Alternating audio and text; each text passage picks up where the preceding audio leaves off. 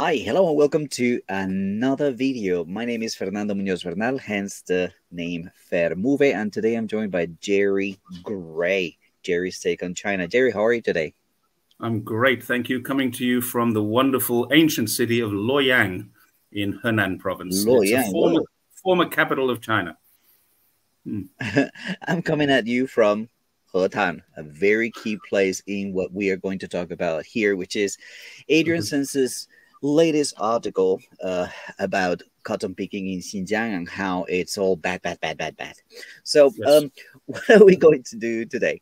Today, we're going to go through. You read the article, I read the article, and we picked up some of the things that we don't really understand how this is presented in a negative light. So that's what we're going to do. We're going to show you actual screenshots of the article, and we're going to discuss some of the things that we find there.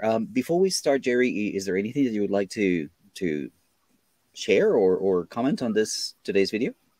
Before we start, I'd like to go to the conclusion. There's one point in the conclusion that I'd like to make, and that is that let's call it a paper. It's a published paper. The paper is written by Adrian Zenz and it's peer reviewed, and it's in a University of California publication. So one would expect that it has some sort of credibility. In the conclusion, one of the most important things that we can point out is that Adrian Zenz quite clearly says they either do this or they did this. In other words, he has no evidence throughout the paper that it's still happening. What he suggests is happening, which we can dispute anyway, but even what he suggests is happening, in his conclusion, he says, we think it happened or it's happening, but we don't know. His conclusion uses past tense to say they deployed people, but they might deploy people. They rely on information. They might have relied on information. So in other words, if we can just have that in our minds, this is the conclusion, have that in our minds as we talk through the rest of the paper, I think that's probably important. Yeah, definitely. But we're going to start from the beginning, okay? So we're going to start from the abstract, yeah. Let me go back to the top, and then we present it to you guys. So the abstract begins with, well, what the study does is trying to trace the state-sponsored, what he calls coercive labor in the cotton harvest in China. So right here it says, the article finds that the resulting labor are not easily captured through the standard measures of ILO. So this is something that we're going to talk about quite a bit here. He is, for all intents and purposes, trying to redefine where an ILO violation is. He states that ILO are not designed to provide a framework for government forced labor. And you had a take on this, Jerry. What was your opinion on that? Yeah, ILO doesn't really talk very much about state-sponsored forced labor or state-sponsored coercive labor, and the reason for that is because basically it's a subsidiary of the United Nations Human Rights HRC, Human Rights Council, and what happens there is that the United States will not put this information into international law. They will not put it into any form of paperwork. It's a little like UNCLOS, which they won't sign, because if they were to sign the United Nations Convention of the Law of the Sea or the labor organization paperwork, then what they will be doing is putting themselves into the position of the prime violators of these particular pieces of legislation or international standards that apply. And of course, they can't have that. They would be breaking their own laws if they put it into law. So that's one thing. So it's important to remember. It's important to remember why ILOs don't actually apply to government. But let's continue, because you're going to see a lot of the things that don't really make sense. He says Xinjiang labor transfer programs pursue economic aims. So they're trying to improve the economy of the region. They're trying to improve the livelihood of. He doesn't provide any. the ethno-political goals in Xinjiang. That's where we start. We start with him saying, "This is about poverty alleviation, but don't believe that poverty alleviation is good. It's just because they want to get what they want. Their goals are to integrate the minorities into the Han majority and all those negative things that he likes to say." He struggles to bring definitions from different papers and different people that will allow him to paint these poverty alleviation programs in a negative light. He takes, for example, and I'm going through the article page by page. There's only one place where I skip, okay? In this part, he says, well, forced labor could be defined, this is somebody else, this is not him, right? As the absence of freedom to actively decide for or against taking part in the cotton industry. This is what somebody else defined as a structurally forced consent. And again, he goes on to say that ILO is not enough. Yeah, ILO overlooks coercion may be constituted through a variety or a continuum of forms of degrees on freedom. That's one of the... It's worth noting that Maguire and Lasser, who wrote this paper about not Xinjiang, but Uzbekistan. Kazakhstan, or one of the stands, Uzbekistan or Kazakhstan, I think. And it was written about the former Soviet method of coercive labor rather than anything that China has ever done. It didn't mean, the paper doesn't talk about China. It talks about the Asian, Eurasian countries that were doing this. So he's basically using whatever he can to criticize ILO as not enough. He uses here Hickey and Detuat and the concept of adverse incorporation. And this is in a different color because I'm going to come back to this because he contradicts some of the things that he's trying to push. He says adverse incorporation is about exploiting the vulnerabilities and short-term needs of the poor people to create exploitative labor relations. They meet the immediate material needs of the people, but perpetuates structural poverty. So it's presented as a choice, but it's a choice that is made in the context of on freedoms. We're going to talk about that a little bit later when we talk about the mechanization of cotton picking in the region. What would you elaborate on this particular take? Well, in terms of who he's citing, I've actually got some notes here for citations. Okay, so let's look at who he's citing and how he's interpreting those citations. There are 17 citations of Chinese government, either central government, and he actually cites the CPC. There are regional government where he cites the Xinjiang Uyghur Autonomous Regions government, and there are embassies around the world that he's cited where they have made a comment about what is happening in China. Now, of course, none of those would say we are coercing and forcing people to do anything in Xinjiang. None of them would say that. None of them did say that. And his interpretation of everything that he cited, 17 different Chinese citations, he's basically said, this is what they're saying, but of course that's not true. Because it wouldn't be true, because I don't think it is true. And therefore, he's ignoring anything positive that's coming out of this. He has 13 quotes from Chinese media. And again, Chinese media. Now, one thing I'd like to say about Chinese media, many people who follow me have heard me say this before. They don't tell lies. They never tell lies. If they don't want you to hear something, they just don't print it. They don't publish it. So you don't get to hear Chinese media telling a lie saying that's not happening when something is happening. If something is happening, they'll just ignore it. That's my view on Chinese media. I cannot catch them in a lie. So he cited Chinese media 13 times, and he's done the same thing there. He's interpreted what they say as either being false or misleading on the basis of previous work that he's done. Now, he then goes on in this paper. He cites himself, it's a 25-page paper, he cites himself 39 times, using 13 of his own papers as sources of information.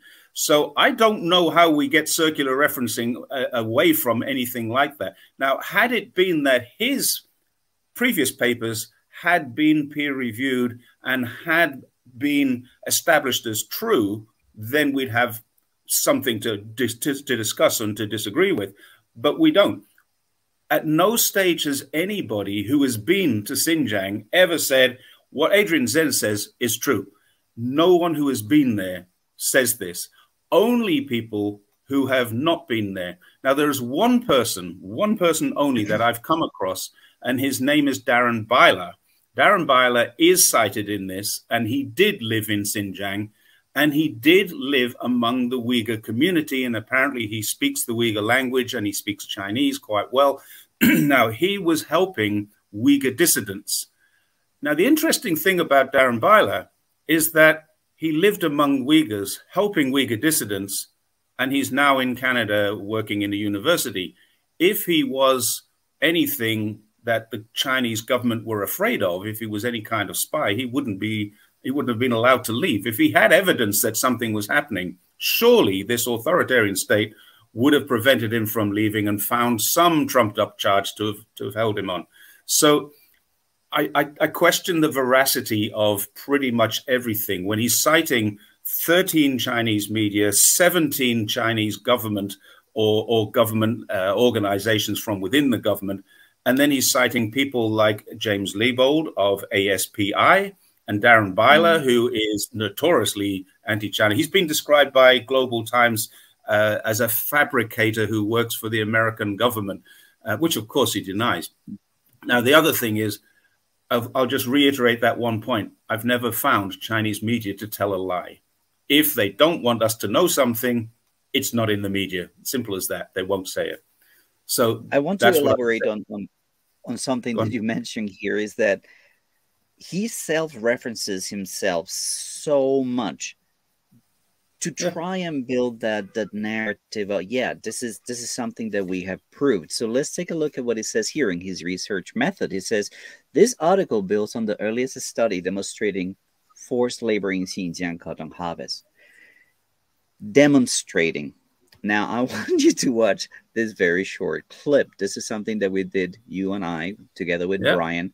It's a minute long, but pay attention to what he describes as demonstrating. Primary source that they're all going to, even though they themselves have no primary sources in the reports, about this supposed coerced or slave labor regarding pretty much everything in relation to Xinjiang, but in particular, we're talking about cotton. So this was Adrian Zenz's report from 2020, Coercive Labor in Xinjiang, Labor Transfer and the Mobilization of Ethnic Minorities to Pick Cotton. And to make a long report very short, just go to the conclusions, because he summarizes everything that's in this report in the conclusion. And you will see things that say a factor that increases concerns about coercion, right? You will see that this kind of language throughout the entire thing, concerns, risk of coercion, and then right down here, it is impossible to define where coercion ends and where local consent may begin. What does that mean? That means he doesn't know what is being done. Yeah, he doesn't know anything, really. He doesn't. He still doesn't. Guys, he still doesn't. It happened or it didn't happen, we're not sure. But important that now he is building up on that work that he did in 2020, and now he calls that a demonstration. He has demonstrated forced labor in Xinjiang cotton harvest. Somebody needs to call him out on that. Because we have. Yeah, we have called him out. There is one way to find out. If he had the ability to do so, there is one way to find out, and that is field studies. Now, in order to study anything academically at a peer-reviewed level, and the University of California should not be publishing stuff that is based on, I mean, University of California won't publish me when I write an article about America because I've never been there. And I do write articles about America and how terrible their policies are. I do that quite often. but they won't publish me because I haven't done any field research. I haven't been there and asked people on the ground. So why do Cambridge University gave him a PhD on the basis of his research into the Tibetan plateau, which and the sinicization of it, which he never visited. They've given him credence and credibility on the basis of information that he says is happening. Now, there's one other point which probably everybody who watches this already knows, and that is Adrian Zenz is on a mission from God to destroy the Communist Party. That hardly allows for an unbiased opinion. When he reads something positive about China, he immediately dismisses it as either a lie, false propaganda, misrepresentation, or he doesn't even bother to read it. He just goes for the negative stuff. So he's reading people like James Leopold, like Darren Byler, like himself, who have interpretations that are very different. The only way to find out if what he says is true is to do what you're doing and what I'm doing or have done, and that is to travel through Xinjiang and talk to people. And you're doing it right now, and I've done it. And both of us have a different opinion to him. I think that what I want to do right now is go to the next thing that I highlighted, which is a lack of understanding, you've mentioned it before, of China as a country, the culture of China, the history of his governance. He starts by defining, okay, there's two ways to talk about forced labor. One is detainees, which he doesn't go too much into. We'll talk about that, what he says about that. They're more about what to do after the cotton has been picked. So basically, these are people who have learned skills during the vocational training, right? So they learn how to make clothes, they learn how to make shoes, they learn how to use the cotton to make things, and then they find employment in factories that actually make garments. So some of these companies that want to be, that the United States and the Senate and politicians want to ban right now with this committee on the CPC, like Adidas, Nike, et cetera, et cetera, et cetera. They employ people who went through vocational training, learning the skills, and now have jobs making these apparel and these shoes and whatnot. So that's what he calls detainees, people who were given skills in order to find them jobs and in order to not keep them idle, because we're going to talk about the lazy people in a minute. Now, the second kind of forced labor that he talks about is the one related to poverty alleviation. So let's talk about this and point out his lack of knowledge about China. He says, well, we're looking at B, okay, which is poverty alleviation through labor transfer. A program that exists in a broadly similar but typically much less coercive form in many Chinese regions. First of all, typically much less coercive. Any evidence? Any proof? Does he provide any kind of support for what he's saying here? No, but this is a very important part. You've got to ask yourselves, how has China developed into probably the largest economy in the world since 1979, the reform and opening up? They had a project to basically develop certain areas of the country, mainly coastal areas, Shanghai, Qingdao, Guangdong, where you and I lived for so many years. I lived in Guangdong for 23 years. And what do we find in these areas? That the local people are a very small minority, but most of the people who live there and have lived there for decades came from other places, from skilled talent, people with education, people with good knowledge, people with lots of studies, but at the same time, just plain and simple factory workers. People if you leave school in Sichuan or Hunan and you have no qualifications, and a lot of people do. Currently, 60% of Chinese people go on to tertiary education, which could be vocational training, but 40% don't. What do? They can get a job in a local shop, in a local restaurant, or they work in the family business, in whatever it is they're doing, retail or service businesses. But many of them will spend 2, 3, 10, sometimes 20 years in Guangdong or in Xiamen or Fuzhou or one of the bigger cities where Ningbo, where there are massive opportunities. Right now, every single factory in Guangdong has a sign outside the board telling you how much you can earn if you live here.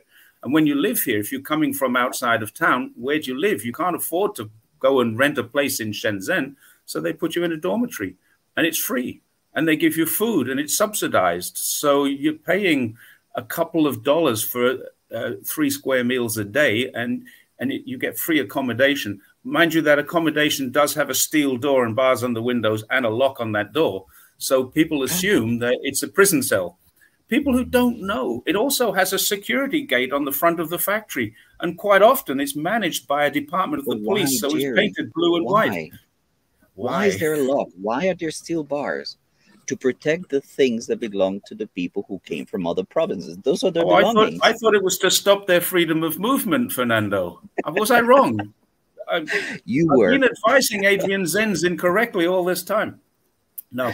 So here's the thing that you need to remember about this. This labor transfer has been going on in China for decades, and it has never been a problem for any of the capitalists or politicians or governments that are now attacking Xinjiang. So you gotta stop and question yourself, why is it problematic when it happens in Xinjiang now, as opposed to when it happened in Guangdong or when it happened in other parts of China that has made billions and billions of dollars for the American economy, for American corporations, for individual traders, you know, those people who come to China and they just put a brand on something and then they ship it and they make millions. Just individual capitalists, individual guys who come here to do some trade and manufacture on their own. We're not talking necessarily big brands. There's millions of Westerners who have become millionaires. Yep. By using the Canton Fair is full of them every year, twice a year. Of manufacturing that relies on, well, bringing people from other places to this nodes of production. That's what happened. So you've got to ask yourselves, if it was okay in Guangdong, why is it bad now in Xinjiang? Especially when Xinjiang was left behind in terms of poverty. And that is a fact. The first time I went there was probably, I think it was 2005 or 2006. It was very poor, desperately poor area. And even places like the Da Bazaar, the big bazaar area, the marketplace, which everybody who goes to Urumqi would know. And if anybody's seen pictures of Urumqi, you'll see this Da Bazaar. There's a huge minaret tower in the middle of it. And it's a great place to go and see and feel and embrace the local culture without getting out into the countryside and actually experiencing it. The real culture. It's kind of a little bit fake and touristy, and there's no doubt about that. But you know, you can go to these places and you can see these people and you can talk to them and interact with them. And if this is a fake, if this is a Potemkin village, this is the world's largest fake. The whole of Xinjiang apparently is being faked into saying there's something they're not. I can't imagine that that's true. It's just impossible to be true. Adrian Zenz mentioned some of the places that I have been to. One of them was Yeshan. Yeshan, I think, is pronounced. And other places around Kashgar. These are places that I can put video here and you're watching right now what I see. Modern, new, great roads, great infrastructure. They are putting so much money into this area to develop, to bring it up to standards of living that are similar in other parts of the country. And do remember the vast dimensions of Xinjiang. So to do this, it's a huge endeavor. And one thing that I would like to mention is how important is sisterhood or other regions of China supporting these areas. Everywhere we go, we think, well, Shenzhen donated our electric buses, or Zhengzhou built this hospital, or it's an attempt to integrate Xinjiang with the support of the rest of China. So we need to actually show people that poverty alleviation is not a gimmick. It's a real thing that takes place. It's a real thing that benefits people, and why are they doing this? And I've said this before. The critics of all of these systems goes through Xinjiang. The future of China goes through Xinjiang. Yes, Jerry. Yeah, because you can get trains across the region as well, and it borders with Afghanistan. A lot of Americans don't know that Xinjiang has a border with Afghanistan, which is part of the original problem. But the critics of this system, where they pull down these slums and they build high-rise buildings, the critics come along and say, they've destroyed the society.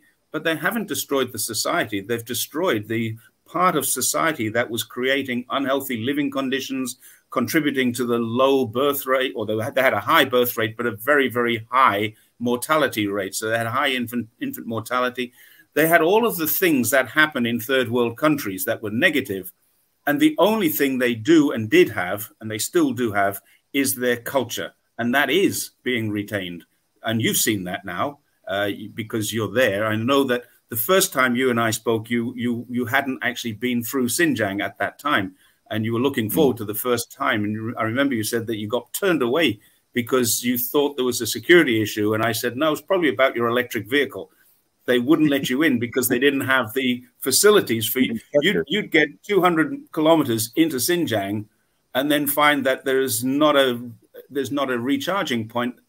And you end up being stranded, and you become a problem for them because now they have to come and rescue you and your car and your family and your I mean, it makes a lot of sense. Just for the purposes of the people who are watching now who don't know what you're doing, you should explain what it is that you and your wife and your dog and 2 cats are currently doing. My dog and 2 cats, they sleep all day. But me and my wife, basically, we're traveling around Xinjiang. Well, we're traveling around all of China. We just did 3 months in Yunnan. Well, we are on our 2nd year. So this year we did 3 months in Yunnan.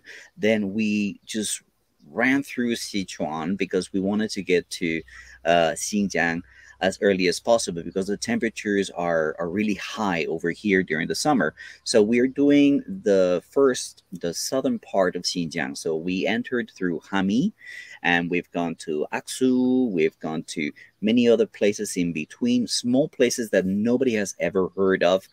And we ended up in Kashgar, and now we're going along the border with Tibet, into other smaller cities, and right now in Hetian or Hotan, whatever way you want to pronounce it, and we're proceeding in a few days to go back to Aksu, and from there Urumqi, and start doing the northern loop. It's a third the size of Europe. It's huge. So we have allocated 3 months to doing this trip. I would like to mention one thing about what people normally see and what Chinese state media likes to show. They like to show the best of Xinjiang, and the best of Xinjiang can be seen in these touristy places where they have the performances and where they have the singing and where everything is neat and organized and perfect, and nobody would do anything else.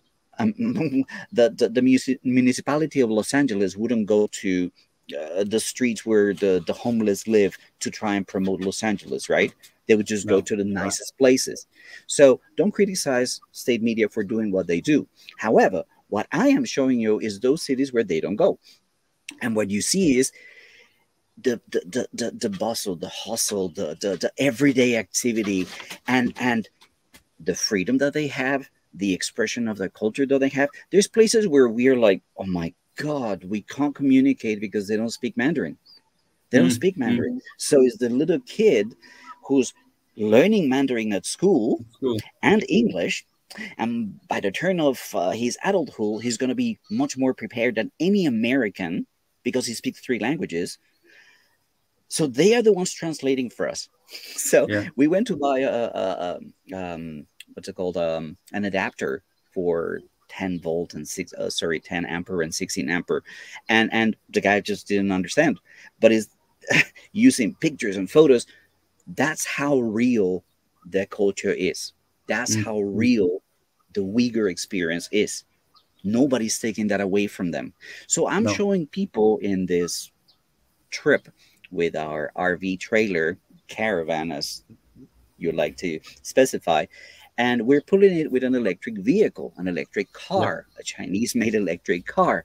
So it presents a lot of challenges. And this is why we need to move slow. We can't just go from, okay, let's go from Aksu to Kashgar in one go. It's just never going to happen. It's 2,000 kilometers, not even in 2 days. It takes us several days and several stops because we're charging. And that gives us the possibility to go out and walk around and shoot. Oh, look at this market. Oh, look at these kids going to school. Oh, look at these kids playing football in a park. Just everyday life that a lot of people haven't actually seen, and that contradict the narrative by a lot of these NGOs and NED sponsored authorities that now I'm going head on against them. And the moment you show them Erkin Siddiqui, reality. Yes, he in 2021 had an interview with CJ Werleman saying, like, if you go to Kashgar, if you go to Aksu, if you go to Hotan, you will not find Uyghurs. You will not find. I'm like, I posted a video like, what are you talking about, sir? You're lying. In those areas, that's all you can find. It's true. Block on Twitter. So this is the thing I've found. That as soon as you contradict them and say, well, do you really believe that? Because I've been to Xinjiang and this is what I saw. They don't come back and say you're a paid shill or you're a liar or anything like that. They just block. And because I think what they don't want is that discussion happening inside their timeline. So anybody who has got some doubts can look in their timeline and say, well, hang on a second, let me look at what this guy says, because there might be something in this. And then all of a sudden the doubts can become a different kind of doubt. They doubt that China is a great place. They doubt that China is a nice place. They assume that China is what these people say it is because it's all over the media. And then suddenly they see someone like you or I who have been here, met with locals, talked with locals, interacted with them, slept on their floors and done things like this that, you know, they welcome you into the area, which, of course, an oppressed group would not welcome you. They would be very wary of you and push you away. So when they do that, it tells you there's no oppression going on here. There's no persecution going on here. They're welcoming foreigners. They're welcoming strangers. And that doesn't happen when you're being oppressed. So when that happens, and we can show that and demonstrate that clearly through our actions, our videos, our pictures, then, of course, the people who are lying about it don't want that information in their timeline. So that's the reason I think that they block us. I would like to take a moment to explain one of the reasons why I like to shoot. Sorry. My wife was complaining about that. Don't say that. That doesn't sound good. To film, right? Children just going about their things. So natural, yeah. If you were worried about genocide, if you were worried about your kids being kidnapped, if you were worried about your kids being taken away from you and you being separated from your kid, if you were worried about that at all, would you let your children just walk on the street into the darkness? You know, it's dark at night and the kids are just playing here, playing there. This is why I film children just going about their playing and doing their things with their parents not even being around. Yeah, it shows Would normality. you, a parent, do that if you were concerned, worried, scared of what might happen to my child? No, you wouldn't. So and that's what we who travel through there can see. Now, that brings us to a point that we can come back to Adrian Zenz's thing. One of the points that we wanted to talk about was the distance. Now, you know this through driving. I cycled through Xinjiang, and mostly through the northern or central part of Xinjiang. And I was in Hami. I've cycled through. You probably entered through a place called Xinjiang rather than Hami itself. You enter through Xinjiang, and Hami is another 70 or 80 kilometers inside the region.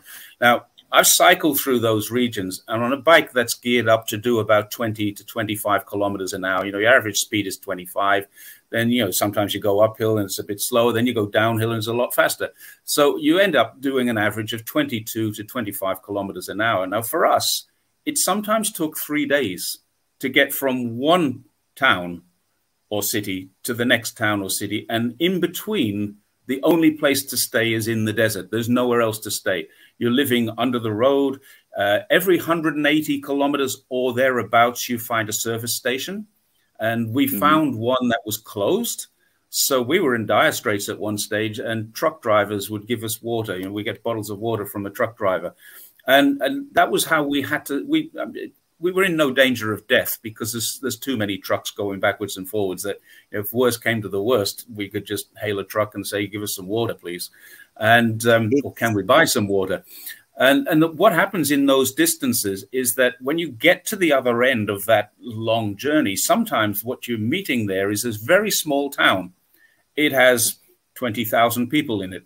By Chinese standards, that's a very small town. It has probably 400 or 500 kids, maybe a couple of thousand kids, but they're all different ages. And so it will have a primary school and nothing else. It won't have a secondary school. The kids go off to the secondary school. And this is part of this coercion that people keep talking about. Why do the kids go? Why are the kids forced to go to a school? Now, I'm currently working in a school in Henan for a Canadian company. They've sent me here to do some lectures.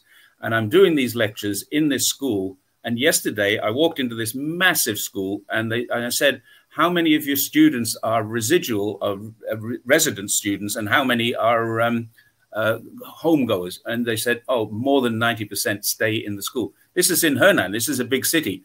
It's a city where they could go home if they choose to. They stay in the school dormitory. This is in the city. Imagine if your school, the nearest school, was 180 or 200 kilometers or 500 kilometers away. And these are the distances that we're talking. Your school could be further away than Belgium is from Paris. So Belgium is from Frankfurt. That's how far away your school might be. And it's a 4 or 5 hour drive across the desert to get there. You go there and you stay all term. That's what they do. If your school is more local, you may come home on Friday or Saturday and have the weekend at home. But more likely, if you're going to school in China and you're a senior high school student, you are more likely a resident in most places of China. Now, there are places like in Guangdong, I would say it's 50-50 or maybe even less, maybe 25-75. In where I live in Zhongshan, most kids don't live in school, but a hell of a lot still do, but most don't. So a lot of the kids, I mean, it could be said that the kids don't have a choice. They have to go to these boarding schools. Yeah. But there's actually a choice.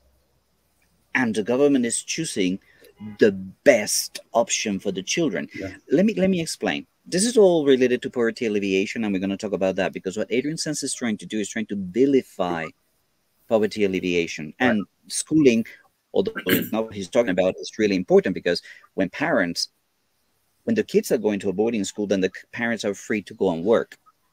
Yes. It's that simple. So what is the choice in terms of education? You can build 100 small schools and try to make do with whatever resources you have to give them a certain education. Will the facilities be great? Will the teachers be of the highest quality? Will the materials, the food, the accommodation will be the best that they can have? Of course not, because you're spread thin into so many schools in so many small villages. Going to Kashgar, going from Kashgar to the border where we went, it takes 4 hours. It's 300 kilometers. And there's just a few villages here and there. So what is the choice? Build a large school where all the kids can come. With the same amount of money, the same amount of investment, you are creating a much better facility, which much better food, which much better curriculum, which much better teachers, much better food, much better everything can be much better, because it's focused in one place. What is the trade-off? Okay, the kids have to come. So they provide buses that take them to their villages on Friday afternoon, and they bring them back on Sunday evening or Monday morning or whatever. But that's the choice. When people try to present it like they had no choice, yes, the choice was made to focus all the resources into one place so that these children can get the better education they can get. And as I said before, in doing so, these kids will become much more prepared than a lot of Westerners out there, because they're learning Mandarin, they're learning math, science, all those good things, but they're also learning English. They're going to become the future of China, as I said before. So end of this parenthesis talking about education. Let's go back to labor. Okay, let me show you what Adrian Zenz is trying to do here, and this is a very good example. He says, Poverty Alleviation Group, what are they doing? Okay, what are they doing in terms of poverty alleviation? He says, lazy persons, the list of lazy persons. So the government... Why does he do this over lazy persons? He does this because it's his own interpretation of the Chinese language. Good. He says, well, lazy, there's a list, basically, of lazy persons, drunkards, and other persons with insufficient inner motivation. What do they have to do? They are subjected to repeated thought education. Again, we're going through interpretations here of what he understands from Chinese. But what does that sound to you like, Jerry, when you hear thought education? I'm not an expert on this, but I do know a bit about education. And sometimes you have students who are not very good. Sometimes you have students who don't want to be very good, who are smart enough. And what do you do with them? You take them for counseling. Yeah, that's what thought education is.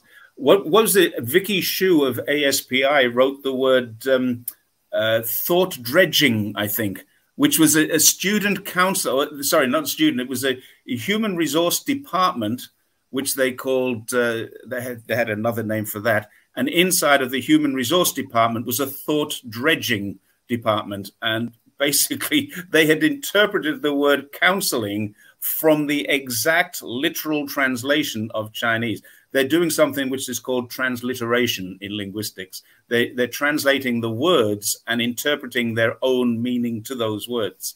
So yeah, that's what it is. Let me continue with this idea of taking liberties with translation, but not only that, just inserting its own interpretation of things. He says, if this counseling, produced no obvious results, they were to be dealt with according to the document. We don't really know what this means. Yes, then he puts this opinion in there. Yeah, it sounds coercive. Yeah, the context suggests that this is bad. So my opinion is the context is bad. That's my opinion. So therefore, I'm going to state it in a peer-reviewed paper. Somebody must have looked at that and said, sure, you can't get away with it. Even people who hate China must look at this kind of thing and say, Adrian, you can't get away with this. You've got to have a reason. And you know what he would, but you know what he would do if someone said you need a citation to prove that this is bad, he would cite himself from 2021 or 2020, and that's how he proves it's bad. So this is his methodology, circular referencing himself. He writes something as an opinion, it gets on the BBC, and then he circular references the BBC, and that's how these things perpetuate, and they want to perpetuate it like this. It is literally circular referencing.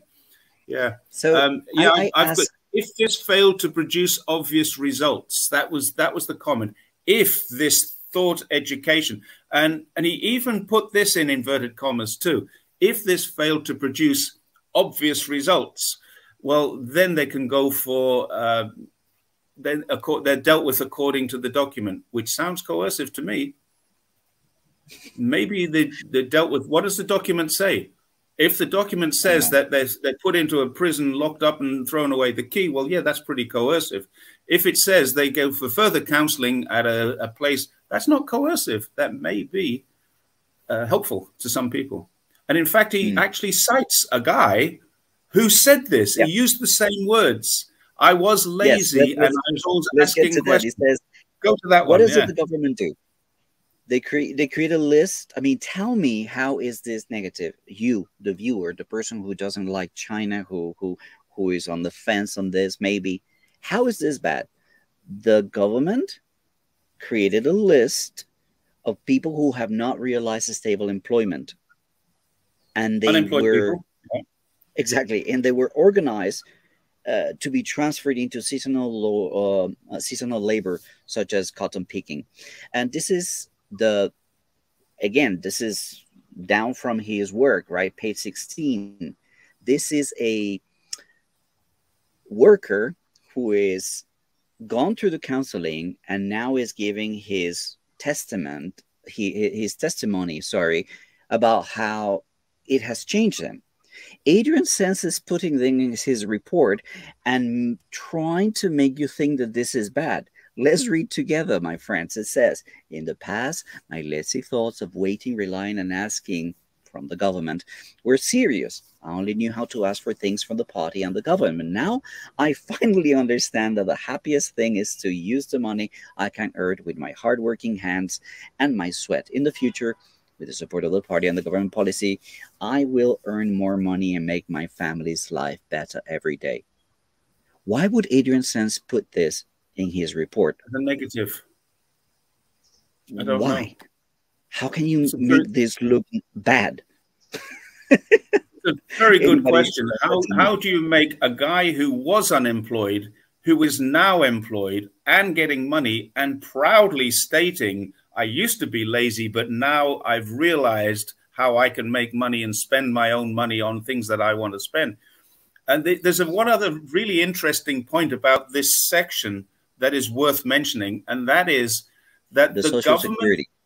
Yes, the government are paying Social Security to people who are unemployed in this section. Adrian Zenz says that. So they're persecuting and genociding at the same time as providing a social security net, which seems a little bit untoward to me. Something's not right there. But Adrian Zenz admits that they are providing a social security net. Now, some people are being told, here's a job. Go and take this job for the 3 months that it's going to be needed during the harvest season, or we'll take you off Social Security. That's coercion now. Of course, that's incentivizing if it happens in any other country. In Australia, they have a system called work for the dole.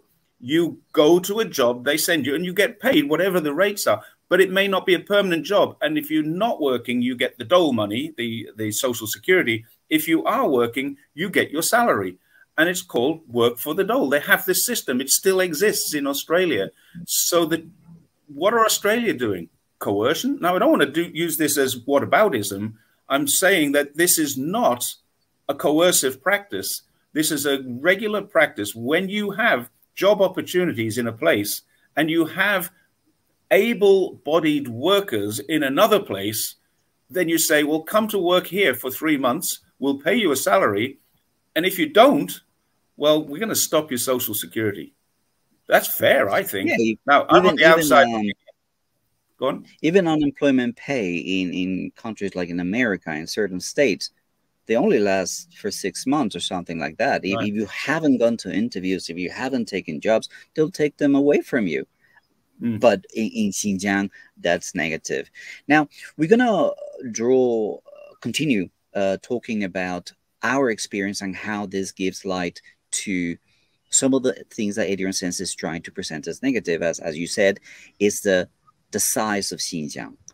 Yes. So over here, he talks about that the people in Kashgar, right, they were picked up and they were accompanied by officials and work team caterers.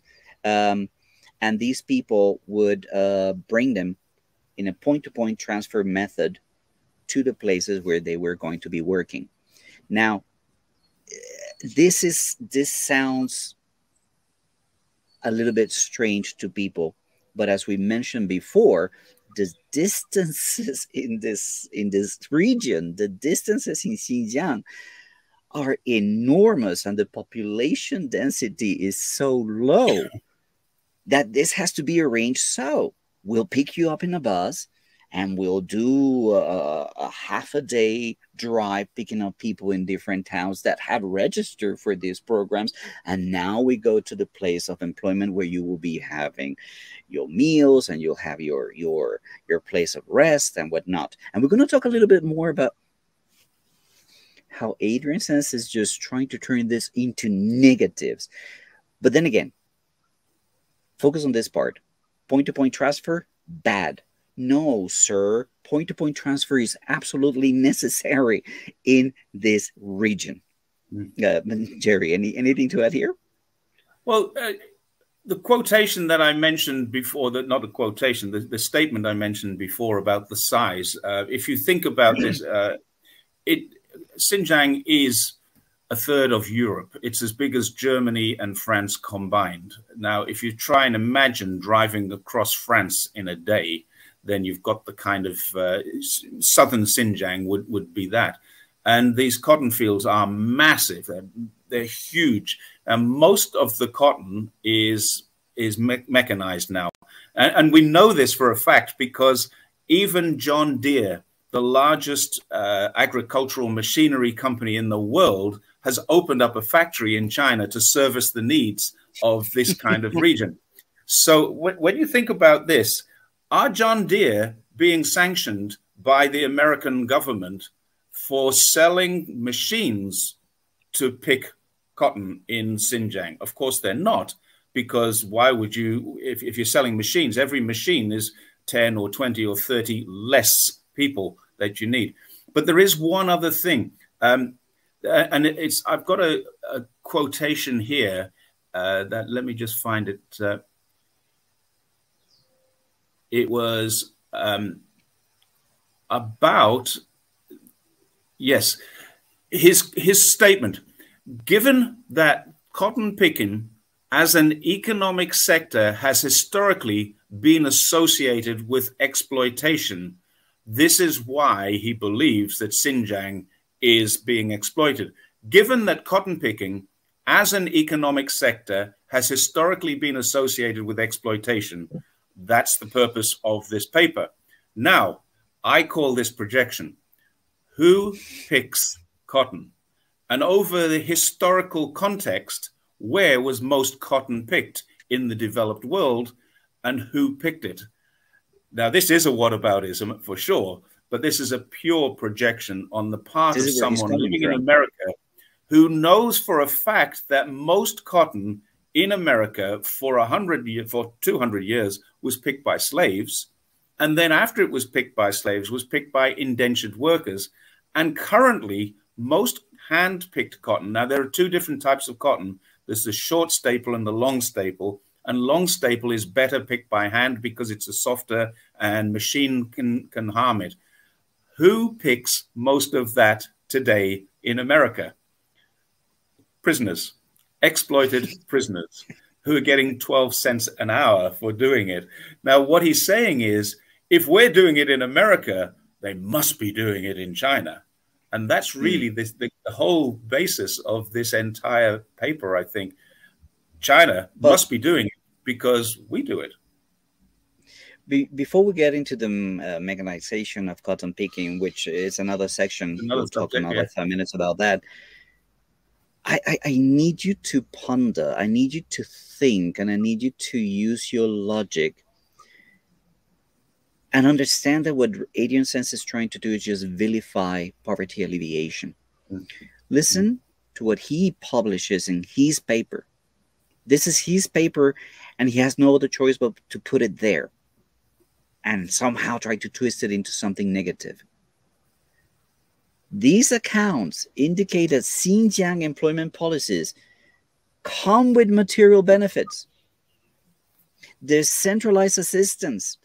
They're designed to protect laborers from exploitation, improve work conditions, improve safety standards, increase awareness of their rights, and propagate social benefit coverage.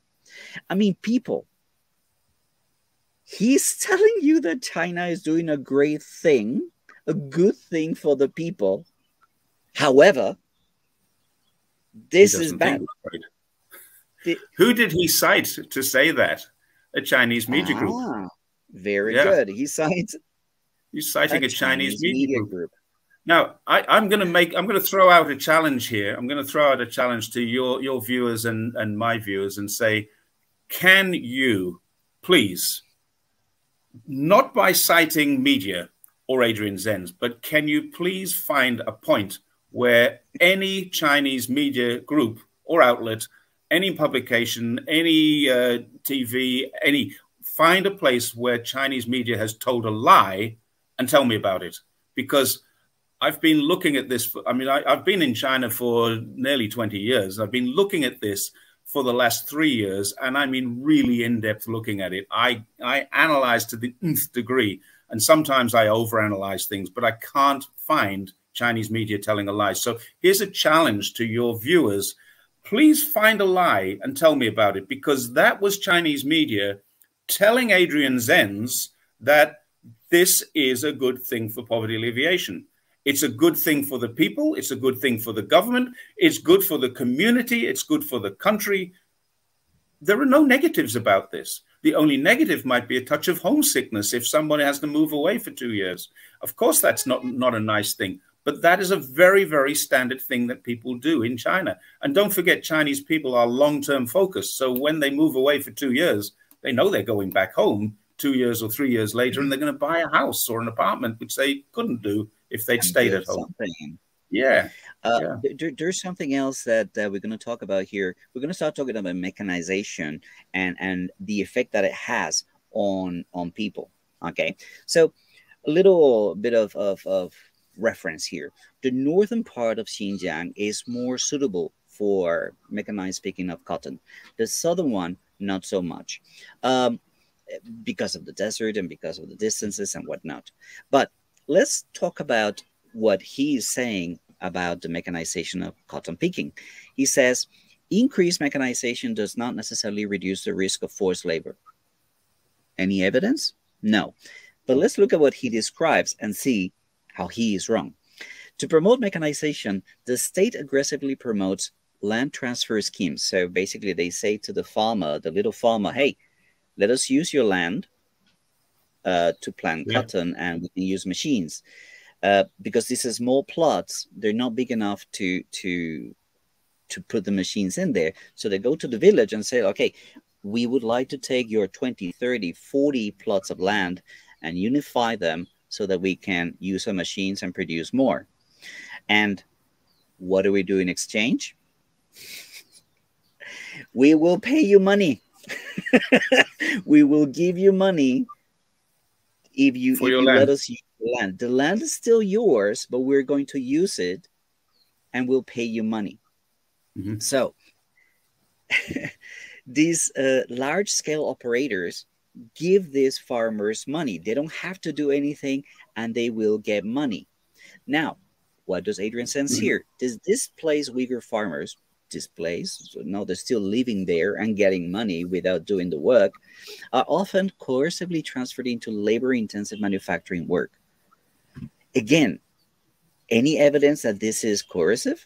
Any evidence that they actually go and work? They could just stay at home and be some of those lazy people that he described earlier. A lot depends on their age as well, because remember, 60 is the retirement age in China. If they're 58, 59, they're probably just going to retire. If they're younger than that, then what are you going to do? You're going to sit at home and collect your income, which probably isn't that great, but it'll be enough to live on. And it's also 70 years of income. You get, if they use your land, they use your land only for 70 years. So you and your family for the next 70 years get payment for that land. After that, the land reverts back to you, or you continue the arrangement, or your family continues the arrangement. In his attempt to vilify this new scheme, which is let's improve the productivity of the land by unifying these several plots from different farmers, he goes on to say, and he's forced to say, that these usage right transfers can theoretically be reversed because the land still belongs to them, right, to the farmers. It makes it clear that transfers form an integral part of a long-term strategy. So these farmers are going to receive money for a very long time. They can reverse it anytime they want, but they will continue to receive this money. And now I want to bring you guys back to the first part, the part that was in green, where he was saying, like, look, the concept of this adverse incorporation uses the vulnerabilities and short-term needs of the poor to create exploitative labor relationships. There's this mechanization. It could be interpreted as such. Short-term. He's saying it a few pages down that this particular scheme of mechanization is actually long-term. It can be reversed anytime, but they will continue to double dip, as I'd like to call it, for a very long time. What do I mean by double dip? They're getting income from the land, and then if they wish to, they can go and pick cotton somewhere else and get double the pay. Or work in one of the factories that produces products from the cotton. There's one other aspect to this, to that point, and it's a valid point. It could be interpreted that these poor farmers are being offered an incentive to give up their land. I get that. It could be interpreted as such. Anybody with a negative opinion of China would quite clearly say they're being forced to do that, and I get that.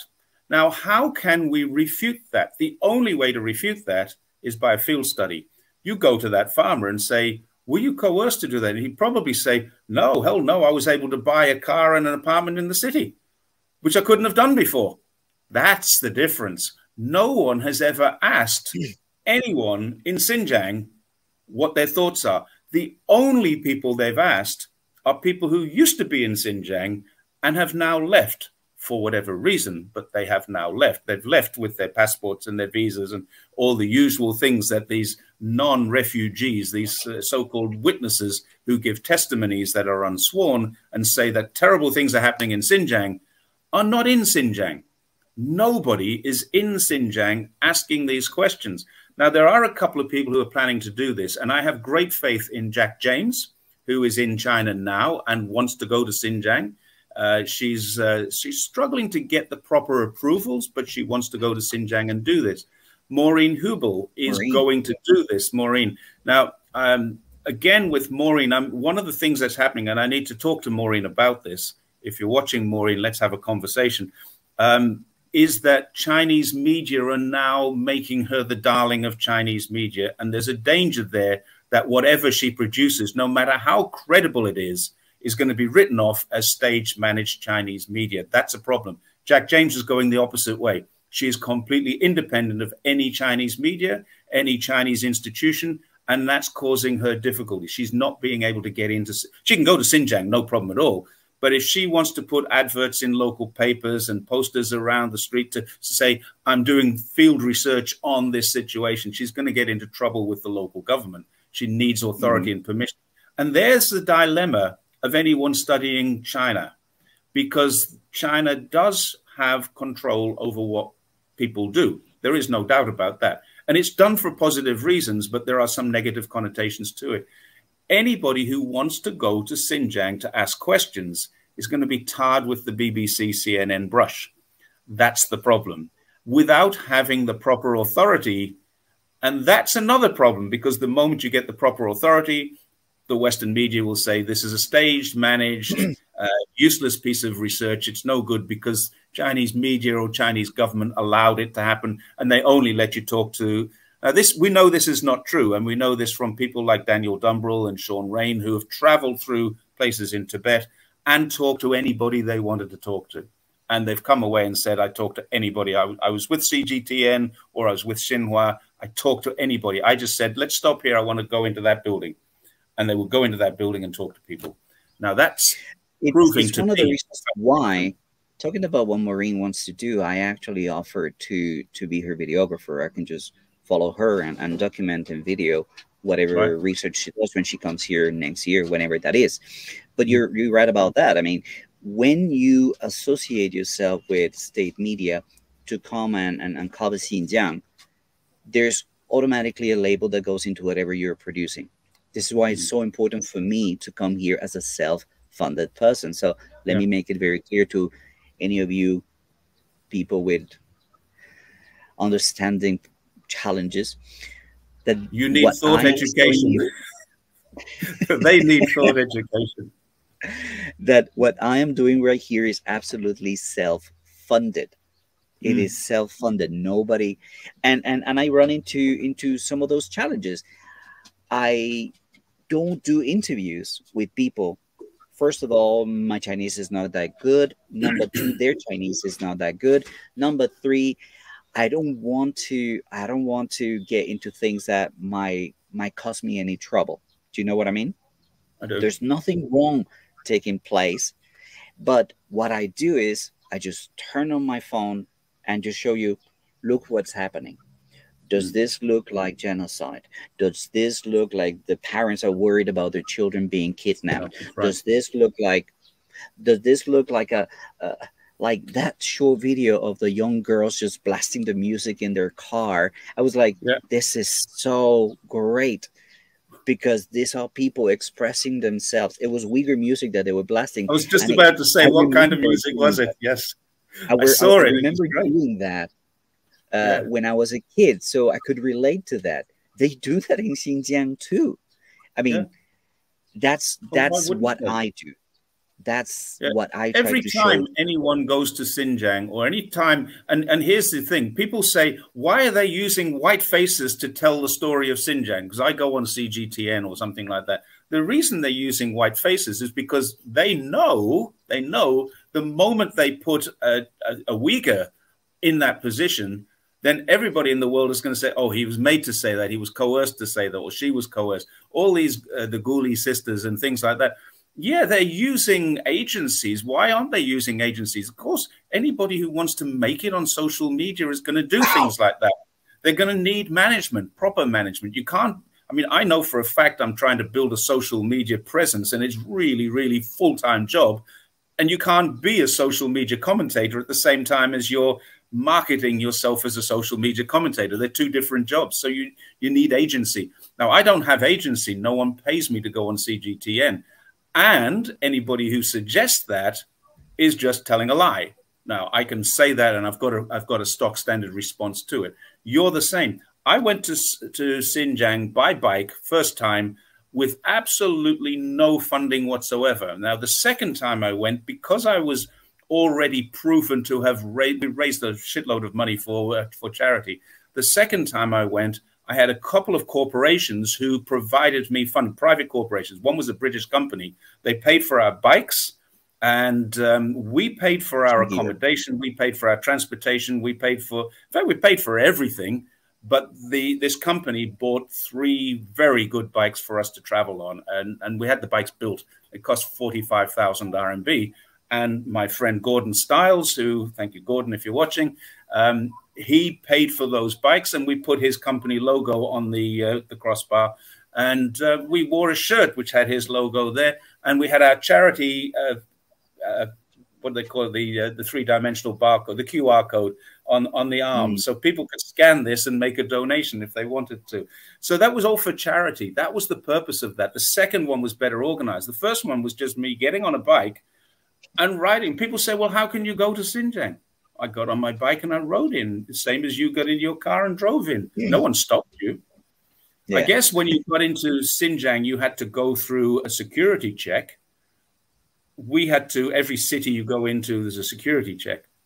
It's part of a video that I'm going to make, that I want to make, is how we are doing, what we're doing to make those security checks easy. There's a very short video that I made about the changes. Look, security checks are way less than when I came here in 2021. Way less. On a 60-kilometer drive, we were asked to get out of the car and register in 2021 5 or 6 times.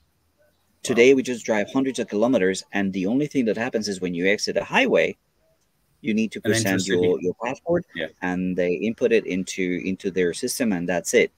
One of the things that we have done, because that could be tedious, right? It could take a long time, is we made copies of all the documents from my work permit to my visa, my last entry to China, my passport, our driver's licenses, absolutely everything. It's a 3-page little document, and we made many copies of that. And whenever we get to one of these very few police checks, they're like, hey, keep that. You can write whatever you need later. Just confirm that is the original, and that's it. Yeah. We have had stops that are 3 minutes. Yeah. When before and the local people with their face scan and their ID card go through in seconds. Bang, bang. There, 1,000 people can pass through there in the time it takes for them. But you know what they did with us? In every single place that we stopped in, they were just curious. I mean, my wife is Chinese, and there was 2 Australian guys and a Chinese lady cycling across. I mean, that's crazy. And then, what are you doing? You know, what the hell is this? Oh, we're raising money for charity. We'd show them this, and we've got logos all over us. We're like Formula One racing drivers. And that's amazing. Oh, here's some water. You know, would you like? And there's a bowl of fruit would come along. We're going to take a couple of minutes because there's 2 of us that had to manually enter the information. So it was fantastic. They were so helpful. Can we have a photograph with you?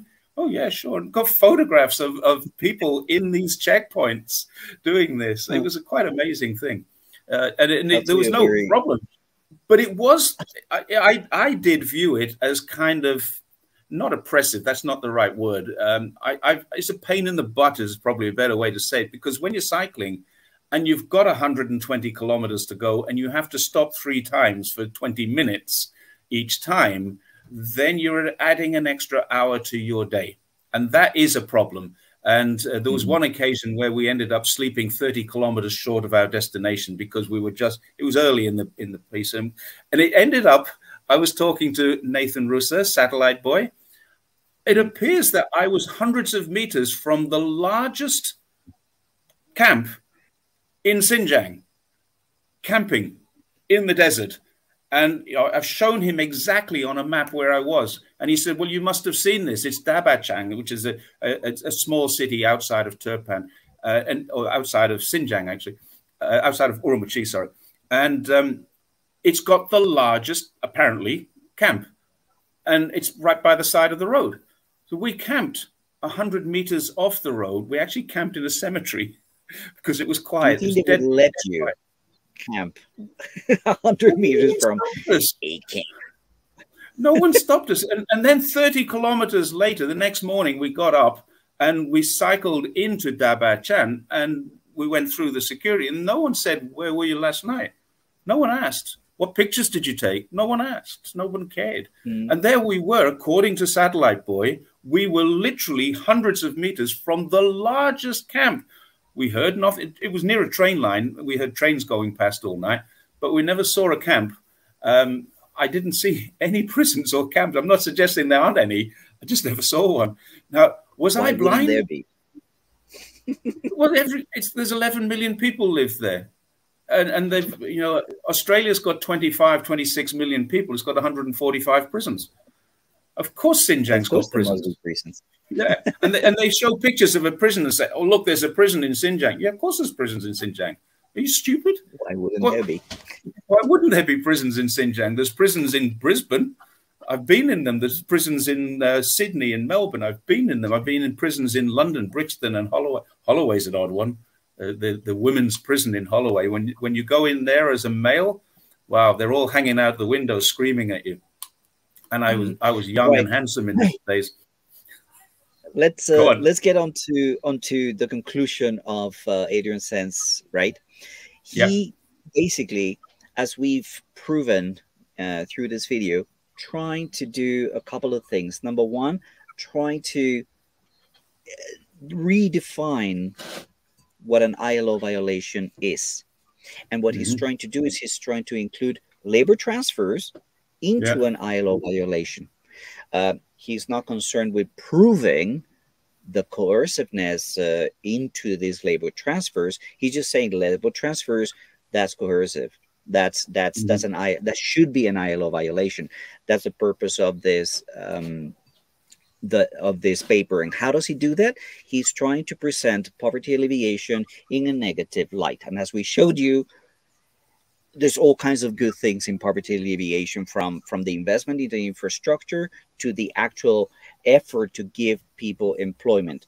As he himself put it in his book, just defending their rights, making sure that there are no abuses, picking up door to door, creating schools so that the kids can go and be safe and learn and have a better future and be the next generation of Xinjiang superstar executives and workers and whatnot.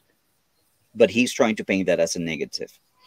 Now, this word that he used initially, these structurally coercive environments, in the conclusion, yeah, he cites somebody else as saying that these are conceptualized as formal and degrees of unfreedom, where clear-cut distinctions between voluntariness and involuntariness are inapplicable.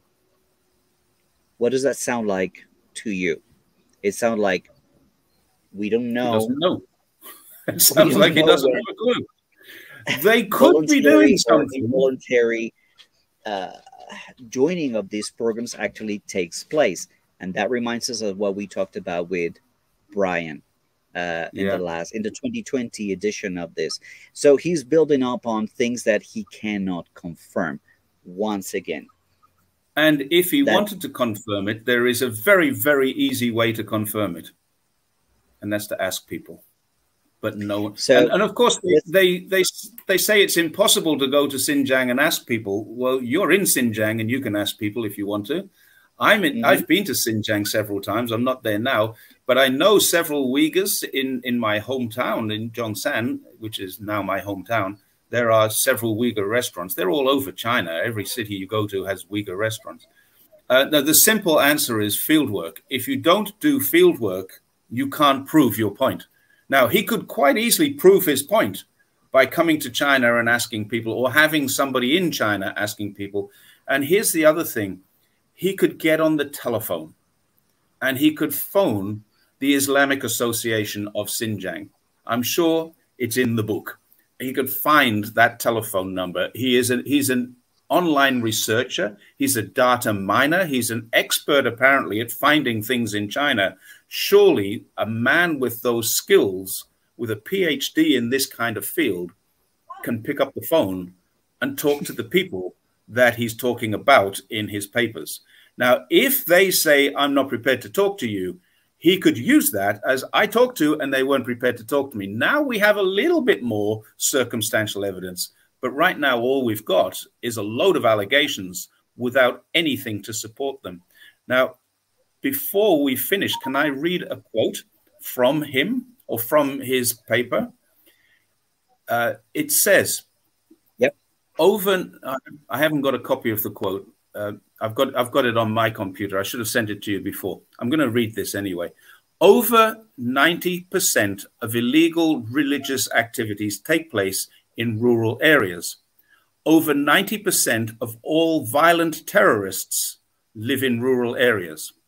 The reasons why rural areas account for such large proportions are inseparable from poverty.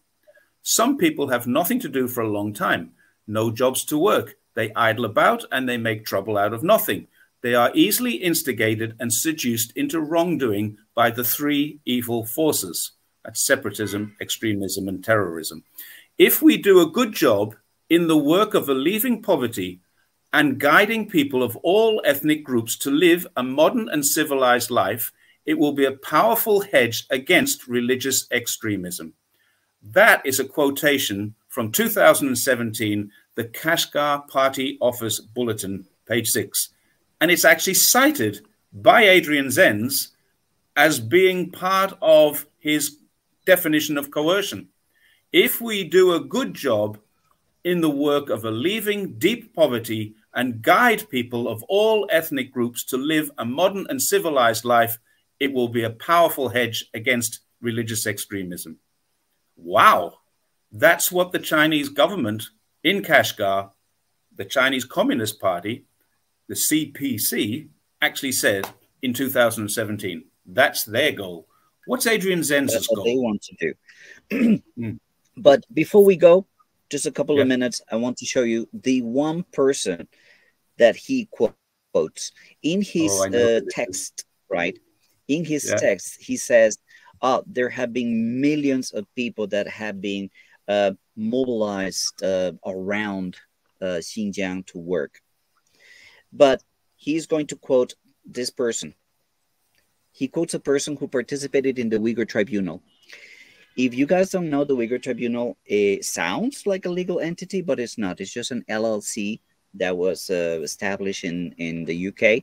And they have people like Mr. Nice, right, the QC. But there's no need to swear your testimony. There's no legal validity. They even tried to get a no cross-examination. So she says, my name is Meryem-Sultan. I live in Turkey, studying for my master's degree in Ankara. I moved to Turkey in 2010. As a result, my mother was taken to a concentration camp. So here's one of the things. She moved in 2010 to Turkey, and because of that, her mother was taken to a camp. She says later on, yeah, that her mother is 55 years old. We assume that means right now. So she went to camp when she was 43 years old. She retired, as she continues to say here, in 2004 at the age of 37. So her mother retired very, very early. But this is the thing that I want to focus on and make you wonder. She says, number 2, in 2018, I heard that my mother was actually arrested in September 2017. The reporters from Radio Free Asia clarified the news. Do we need to tell our viewers who Radio Free Asia is? Radio Free Asia is the CIA. So basically, the CIA informed her via Radio Free Asia that her mother had been arrested. That's interesting.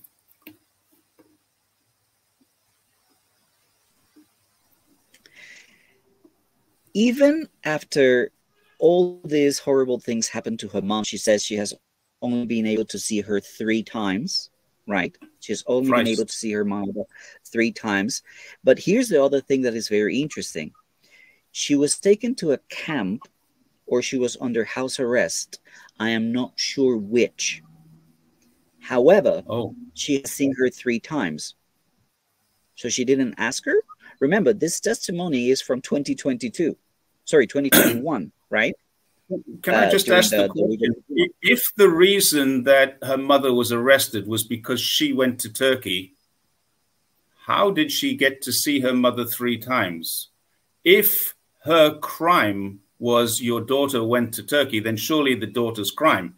Okay, now in an authoritarian state, maybe they'll arrest the mother to bring the daughter back. But now she says, I've seen her 3 times. So in other words, she lives in Turkey now. She's been back to visit Xinjiang 3 times. Or maybe she came back once and visited 3 times in that period. I'm not sure. But the fact is, she's been back to Xinjiang. And now she's back in Turkey. But she's the one who better than that. Better than that, Jerry. Better than that. Hold on one second. Okay. So she has seen her mother 3 times. But she forgot to ask her if she was taken to a camp or she was under house arrest. Take a look at number 3, right here. So she talked to her, but she doesn't really know. This is her testimony. But the best part of this is that in 2021, and I don't have this right here because I didn't print screen it, but it's in Adrian Zenz's report, she went back to university in Beijing. Yeah, to do a master's degree. Not only did she come to visit her mom, but she registered at a university in Beijing in 2021. This is Meryem-Sultan. This is who Adrian Zenz is quoting as a witness to this labor, forced labor of children in school. The interesting thing is, somebody telling you things, when you find somebody telling you things that are so, what? You need to question everything else. Yes, you need to. And the other thing is that the interview with that lady was interviewed by Adrian Zenz's team and cited in the citations as being interviewed by Adrian Zenz's team. And it's basically what they're saying is we gave her loaded questions. We've edited what we want out of it.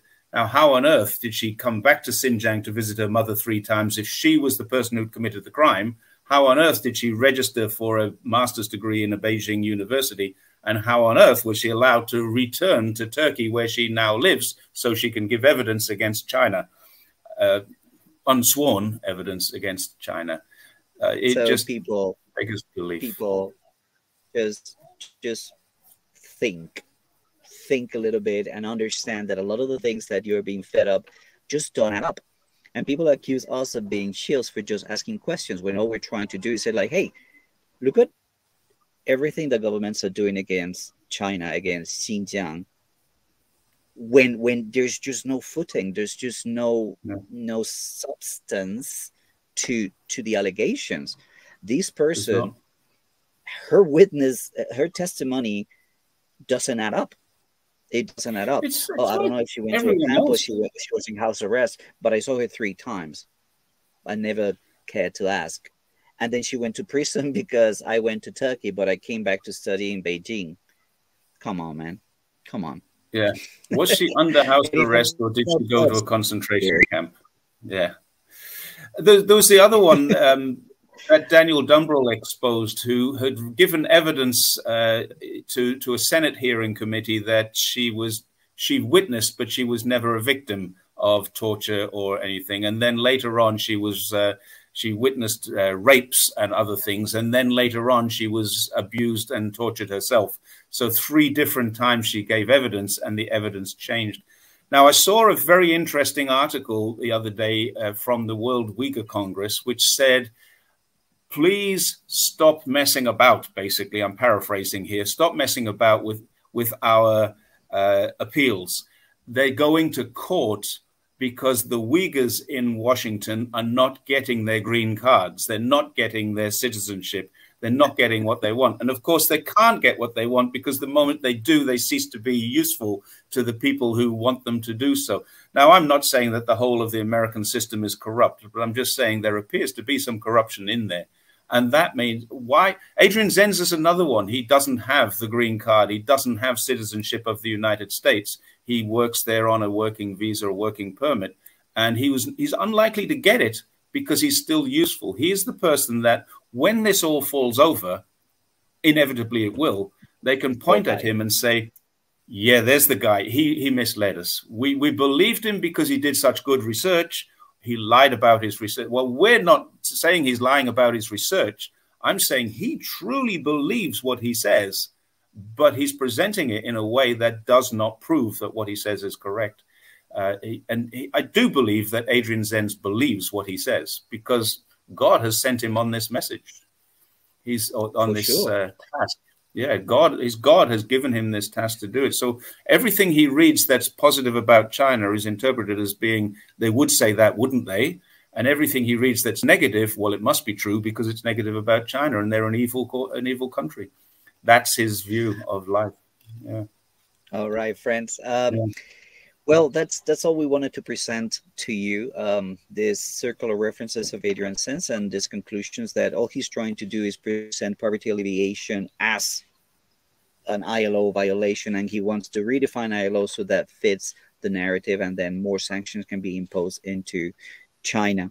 That's our show for today. Jerry, thank you so much for taking time out of your thanks for the invite.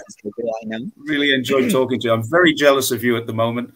I wish I was where you are. I'm in Loyang, but I'm working. So, yeah, really jealous of you. All right. And with your permission, I'm going to show this very quickly to the people who want to support the work that we do here at the WuMao Show. If you can buy us a cup of coffee, you can use this QR code here in China. But links to our channels and to all the different things that we do will be in the description of this video. Guys, that's all for today. Thank you so much. And until we see you again, take it easy and bye for now. Bye, everyone.